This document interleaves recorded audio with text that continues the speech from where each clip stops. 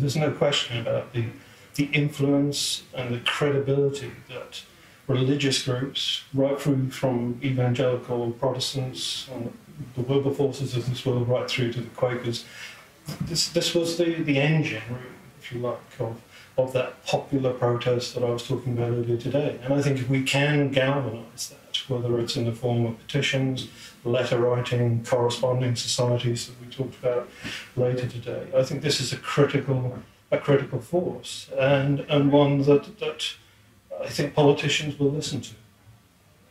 Frank, do you agree? I do very much. And also, it couldn't be better timed, because we're in the last stages in the run-up to a general election, and there are large numbers of members who are in by only a handful of votes, and every letter they receive, they will think, this is part of my majority, I must appease it.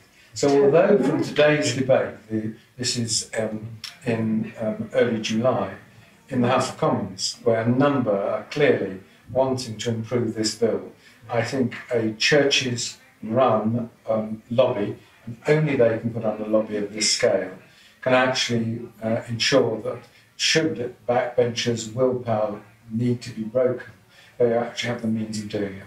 Oh, I can see a campaign shaping up. Legatum Institute and the churches. And you know, in the 19th century, we talked about this earlier, about constituents trying to pledge MPs to do things, to vote the way they want to. I think this could be something. Yeah, this could be something we could build on that too. We should do individual letters, and also that members can and should present petitions if they're given to them. Yes. So we actually also ensure that we swamp the order paper with 100 members getting up with 100 petitions from 100 marginal seats, all vying to make their point made to the government. It will wreck their business for part of the day and make a huge impression, but more importantly, just strengthen the MPs. This may be their last chance to do the right thing.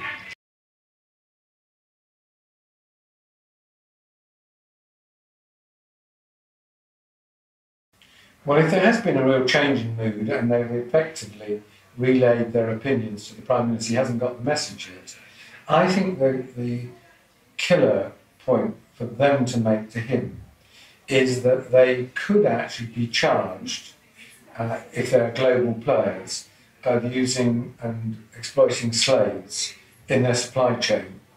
And they will want to have the defence that we fulfilled everything the British government asked us to do in respect to checking our supply chains, that we won't be able to make them free immediately, but all the requirements of British law have been carried out by us. And I think on that business, I mean, they will tell the Prime Minister stuff his red tape argument, but it's minor compared with them being sent to prison.